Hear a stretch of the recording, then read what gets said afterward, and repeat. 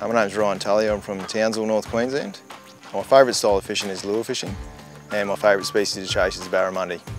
So we've just taken a chopper up the Burdekin River, myself and Kyle Wright, to test out these Berkley Shimma Shrimp on the Barramundi.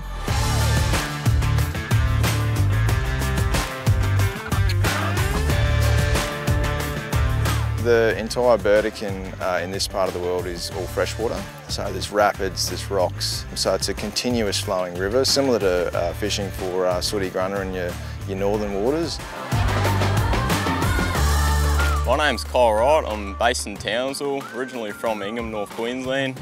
Pretty much grown up chasing sooty grunter and jungle perch up in the rainforest creeks and river systems. So yeah, using the Shimma Shrimp, we were able to cover a lot of ground. Mainly fishing beneath the rapid sections, we're able to bounce the Shimma Shrimp between rocks and crevices. They allow us to just work a lot more of the water column than you would with a lot of other hard bodies and soft plastics. Yep, back. So what I look for in a soft vibe is the amount of vibration it has. When vibes first come out, they were all shad style lures representing fish. Now Berkley have come out with a new design which is representing a prawn. We drop them in holes for barramundi, bottoms of current. The Shimma Shrimps, you're able to get a lot of vibration out of them. You can feel it right through to the flank of the rod. And yeah, you just know that lure's working and attracting those fish.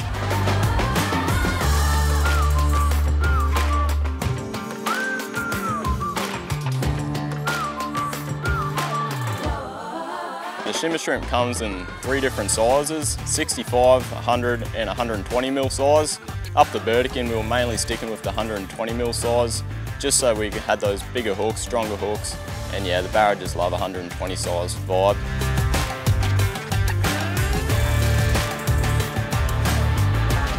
All through the Hinchinbrook Channel, guys chase barramundi on vibes, and all through the north and the dams, and one thing we don't have is a prawn. And this Shimma Shrimp has revolutionised lure fishing for North Queensland.